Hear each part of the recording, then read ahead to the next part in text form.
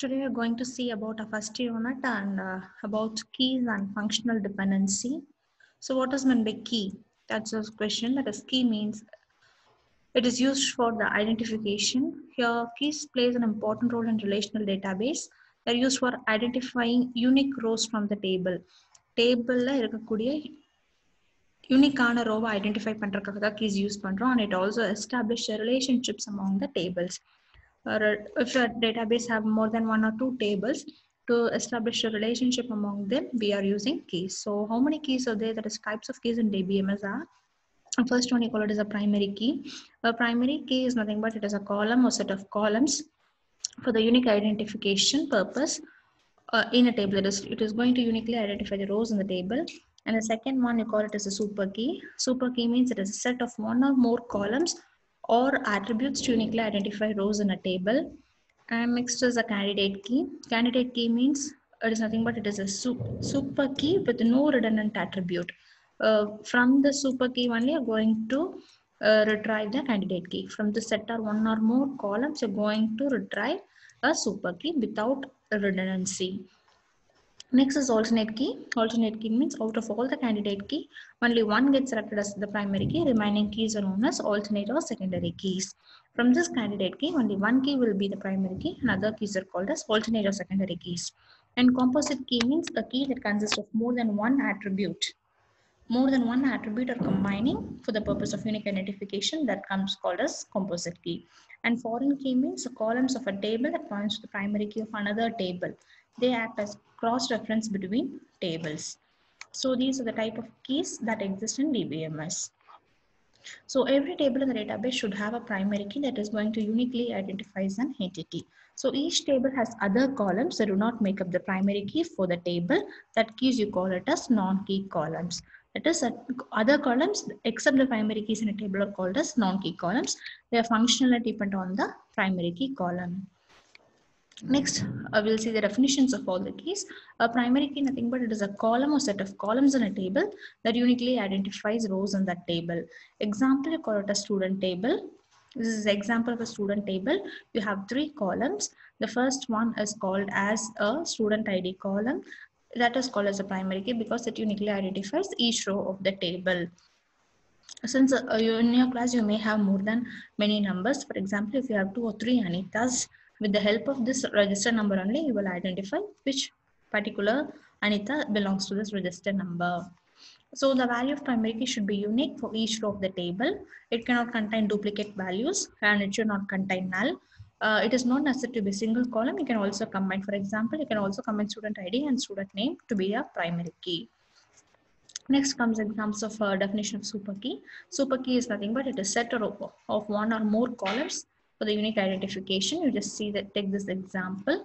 Here from this set, you're going to derive the super key for the unique identification. These are all the super key. You can not take employee SSN number, employee number. You can combine these both. You can combine this SSN number with employee name and employee SSN number, employee name 3 you can combine, and you can combine employee number and employee name also. So these are the set of super keys that can be derived for the purpose of unique identifying the rows of the table. So next comes a candidate key. Candidate key or nothing but they are selected from the set of super keys. See, this is a set of super key. From this we are going to select the candidate key. So candidate key is nothing but they call as a minimal super keys with no redundant attribute. So among the particular generated super keys, these are the two keys that does not have redundant attributes. So this will called as the candidate key. So these are the two rules that you have to follow while generating a candidate key from the set of super key. Look for those keys from which we cannot remove any fields. For example, if you take this SSN number, employee name as a candidate key, you cannot able to uniquely identify a unique row in the table because employee number is redundant. That is, a class may have many Anitas like that.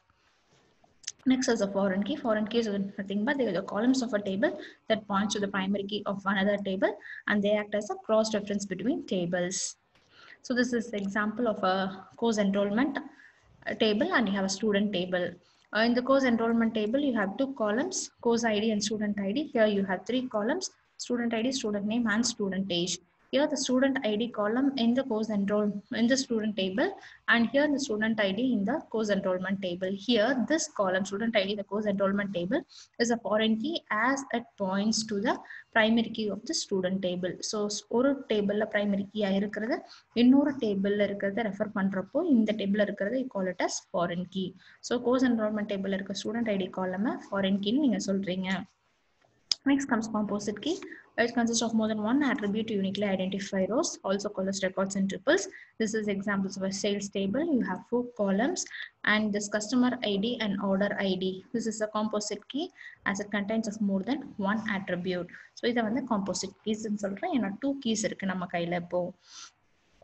So out of all the candidate key, you select panadala, only one will act as the primary key and the other remaining call it as alternative or secondary key.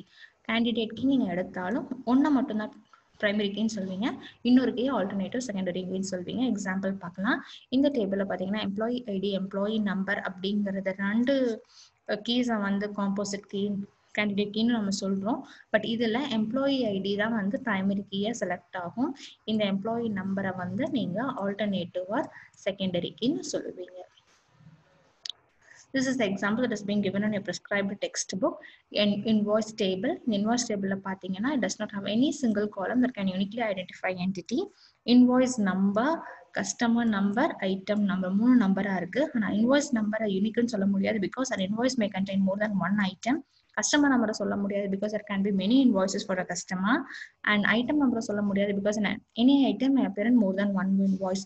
So இந்த இத வந்து இண்டிவிஜுவலா நீங்க மூணையும் தனித்தனியா சொல்ல முடியாது. So you're going to a composite primary key called invoice number and item number for the unique identification. So all the columns that constitute the primary key or non-key columns. Primary key குள்ள வராதத வந்து non-key columns நம்ம சொல்றோம். Next comes the most important topic in databases, functional dependency. So what is a functional dependency? It is a relationship that exists between multiple attributes of a relation. This concept is given by EF code. So what is meant by FD? It is a relationship between two attributes, typically between the primary key and the other non-key attributes. It is a type of constraint existing between attributes of a relation, mainly in the functional dependency to define the normal forms. Normal forms அப்படிங்கிறது தான் define பண்றதுக்கு பேசிக்கா இருக்கிறதே இந்த functional dependency அப்படின்னா. So what is meant by normal form? They are the restriction imposed on the data in the database.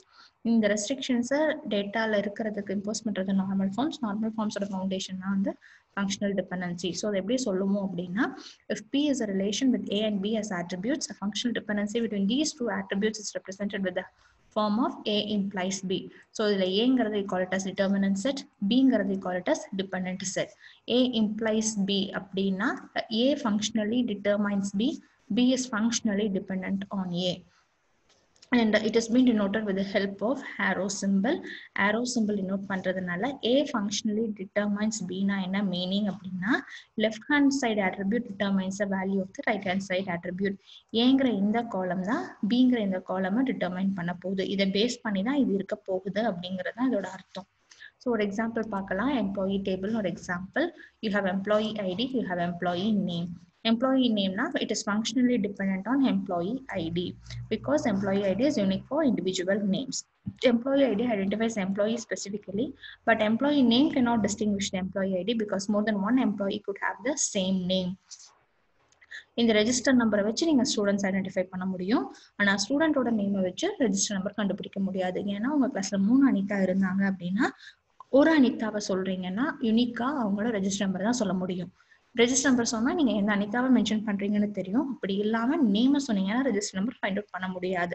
So that is a concept of functional dependency because அதுக்காக தான் நம்ம அந்த ரிலேஷன்ஷிப் எஸ்டாப்ளிஷ் பண்றோம். So between attributes eliminate the repetition of information. It is related to a candidate key which uniquely identifies the table and determines the value for the attributes in the relation. ஒன்னு கொடுத்தா மற்றதெல்லாம் கண்டுபிடிக்கிறதுக்கு functional dependency help பண்ணும். So next, the 3 types of dependencies இருக்கு. First, you call it as total or full dependency. Second, partial dependency. Third, transitive dependency. So what is meant by these 3 dependency? First, total or full dependency, partial and transitive. எல்லா இடத்துலையுமே you're going to concentrate on non-key column தான். So non-key column dependent on all primary key columns அப்படின்னா you call it as total or full dependency. Partial dependency non-key column is dependent on part of the primary key அப்படின்னா partial. Transitive dependency na non-key column dependent on another non-key column. நல்லா தெளிவா புரிஞ்சுக்கோங்க. Dependencyல எல்லா இடத்துலயும் we will use the non-key column தான். If it fully depends on the primary key, full dependency. Part of the primary key na partial dependency. And a non-key column primary key ஏ இல்லாம another non-key column மட்டும் use பண்ணுச்சுன்னா transitive dependency ன்னு சொல்றோம். This is the format of definition. Is it to be full if and only if the determinant of the dependency is either candidate key or a super key. In the form எடுத்துக்கோங்க. X வந்து you can call as either candidate key or super key, and Y could be any attribute. Y அப்படிங்கிறது கண்டிப்பா prime key தான் இருக்கும். X அப்படிங்கிறது வந்து it may be either candidate key or super key. So Y அப்படிங்கிறது வந்து it is prime key or non-prime key. So next partial dependency இதே இடத்துல example எடுத்துக்கோங்க. Dependent on only a part of the candidate key. அப்போ கண்டிப்பா X வந்து subset of candidate key தான் இருக்கும். Primary key ஓட ஒரு subset தான் இங்க X ன்னு சொல்றோம். Yங்கிறது வந்து non-key column தான் இருக்கும். அதே மாதிரி இந்த transitive dependency எடுத்துட்டீங்கன்னா x implies yங்கிறப்போ x வந்து கண்டிப்பா நான் prime and y வந்து நான் prime ரெண்டுமே நான் key column இருக்கிறதுல தான் transitive dependencies occur ஆகும். So இந்த transitive dependency validate பண்றப்போ make sure the dependent is non prime, determinant is either non prime attribute or a combination. கண்டிப்பா dependent non prime தான், determinant ரெண்டுல எது வேணாலும் இருக்கலாம். It will cause a redundancy in the relation, hence should be eliminated. Kandipa transitive dependencies eliminate ஆயிருக்கணும் because it will cause redundancies in the relation. அதாவது duplicates occur ஆயிட்டே இருக்கும். So what are the advantages of using this functional dependency? It avoids data redundancy, where same data should not be repeated at multiple locations in the same database, and also it maintains the quality of data. It clearly defines the meanings and constraints of the database. It helps in identifying bad designs. It expresses the facts about the database design. These are the advantages. And this is the example given in your prescribed textbook. Already நம்ம பேசணும் invoice number and item number தான் வந்து primary key. So full dependency na in the non key column ஆன quantity வந்து it is dependent on both invoice number and item number. இந்த ரெண்டை வச்சு தான் quantity சொல்ல முடியுங்கிறப்போ இது வந்து functional full dependency நம்ம சொல்லலாம். Partial dependency ன்னு எடுத்துட்டீங்கன்னா item name and item price இந்த ரெண்டும் non key column. They are dependent on part of the primary key.